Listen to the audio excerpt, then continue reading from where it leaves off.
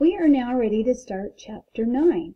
And the really good news about that is we're only going to do 2 units or 2 sections of Chapter 9, just Section 3 and Section 4, and then we're going to combine those together just so we can know when we use which part.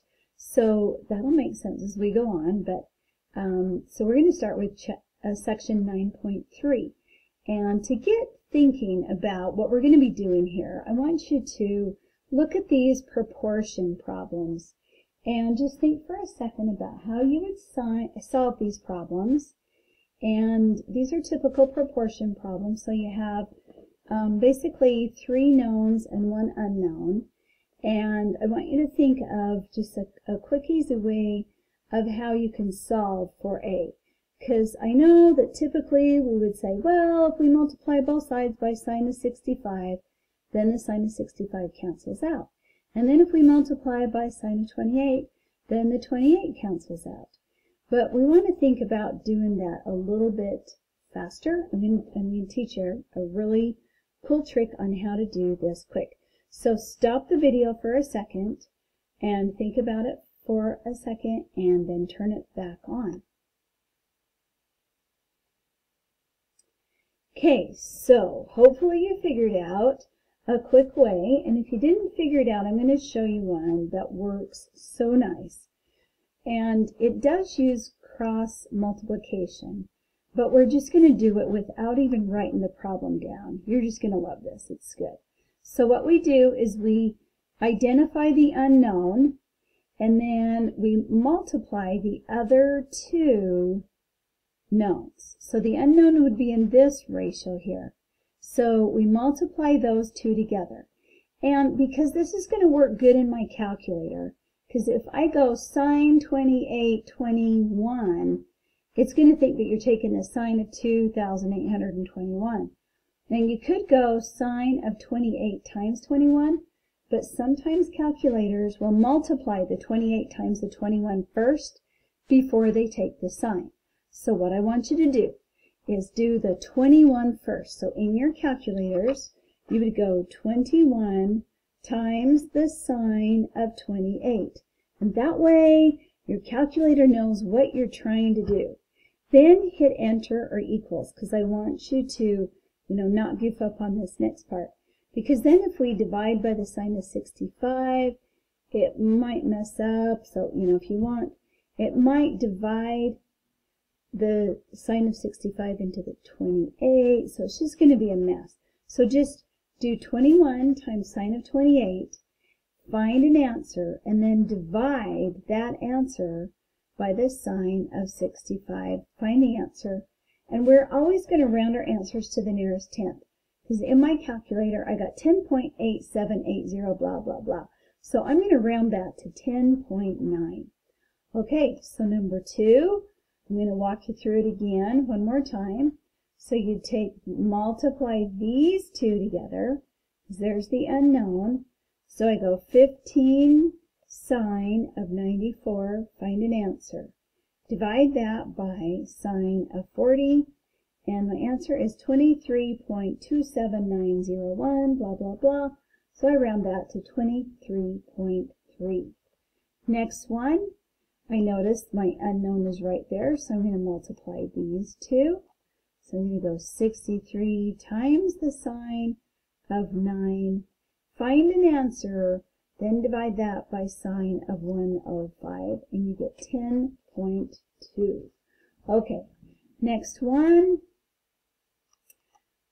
There's the unknown. This time the unknown is in the bottom, and it's also with the sine. So this one's a little bit different. We're still just going to multiply our 2 knowns right here. So we're going to go 54 sine of 73. 54 sine 73 is the same thing as 54 times sine of 73. You just don't need to put that calculator key in. Find an answer. Divide it by 61. Only this time I get a decimal. It's 0.8465. So that's sine of b is equal to 0.84, blah, blah, blah. But I want to find out what b is equal to. So in my calculator, I take the inverse sign, or sine to the -1, and on my calculator it's blue, so I hit the blue button, sine, and then I can do second answer, and it puts my answer from the previous problem in. So sine -1 of the answer is 57.8399, which rounds to the nearest tenth of 57.8. Okay, next one. This time we're also looking for A, and we're going to go 16 times the sine, so 16 sine of 81. Find the answer, divide it by 16. I get a decimal. I do the inverse sine of my answer, and I get 81. And the last one. First I'm going to take 110 sine of 36, find an answer, divide it by 85. I get 0.76066, blah, blah, blah. So I want to find the inverse sine of that answer, and I get 49.5. So if you haven't done so already, I want you to try these, because you really need to practice using your calculator to do these problems. Okay? Once you've done that, move on to the next page. Now, what we're looking at is a problem that will come up periodically in life of how do we find the area of a triangle. So just look at this triangle for a second and think about that.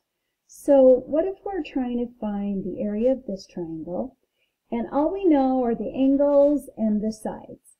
Now, in the past, we've only been able to find areas of triangles if they're right triangles. But this is not a right triangle. I'm going to show you a really cool trick. That's what this section is about. We are going to kind of pretend like we're drawing in this height or this altitude right here. And if you think about this, the area of the triangle is 1/2 the base times the height. But if all we know on the triangle are the outside edges and the angles, we don't know that height right there. So if we take 1/2 base times the height, and then we multiply top and bottom of that equation by a c, well, the hypotenuse divided by side c is the same thing as sine of A. Because remember, sine of A is hypotenuse divided by c. So I can replace that h over c by sine of A times B and C, which gives us a really cool equation. And that is how we find the area of the triangle if it's not a right triangle, or even if it is a right triangle, you can still use this. But there are 3 ways to calculate the area. So if you're given the 3 angles and the 3 sides, you can use sine of A times B times C, cut it in half, and that is the area. Or you can use angle B. If you use angle B, it's the sine of B times A times C, cut it in half, that's the area. And the same thing with C. Sine of C times A times B, cut it in half or multiply by 1/2. Notice that the angle that we're using is always different than the 2 sides that we multiply together. And this goes back to the geometry concept that when we label the triangle, I'm going to erase this so we can see it better here. When we label the triangle, side A is always opposite angle A. Side B is always opposite angle B. And side C is always opposite angle C. So keep that in mind. That's how we always do the triangles in geometry. Now be sure you put these areas, formulas in your notes. There's a little spot for it if you printed off the notes that goes along with this section. Area of a triangle. You don't need to write all 3 if you can remember that the angle will always be different than the 2 sides. So if you have angle A, you'll have side B and C. If you have angle B, you'll have side A and C. And if you have angle C, you'll have side A and B. All right, so what does this mean when we're solving equations? Find the area of triangle ABC. Round your answer to the nearest tenth. Turn the video off. Maybe make a guess. Try these recordings or try these problems. See if you can figure it out. Then turn the video back on.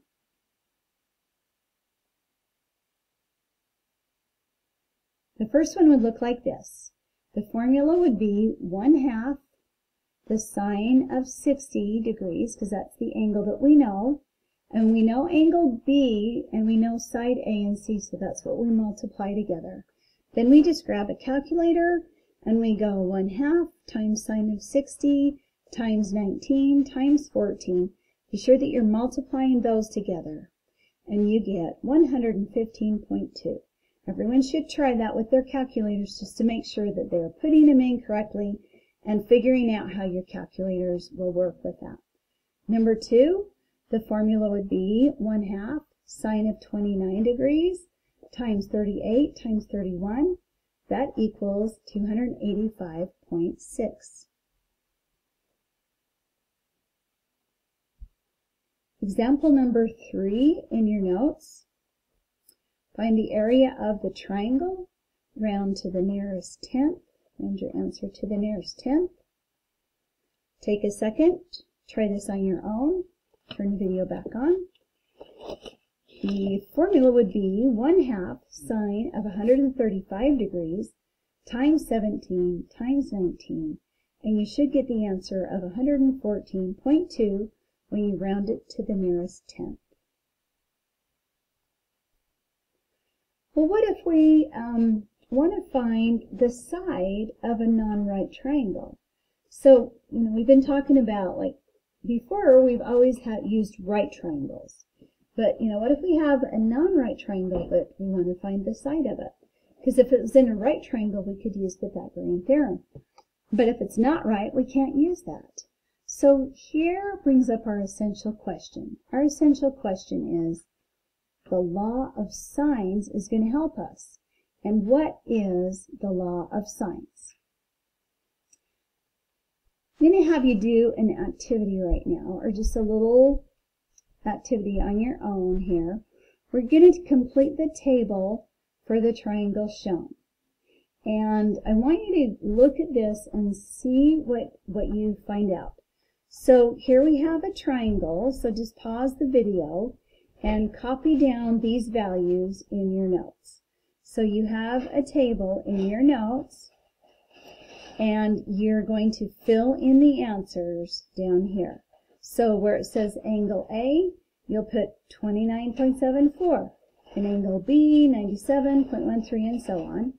Side A, you will put 303.16, and side B, you'll put 6.32, and so on.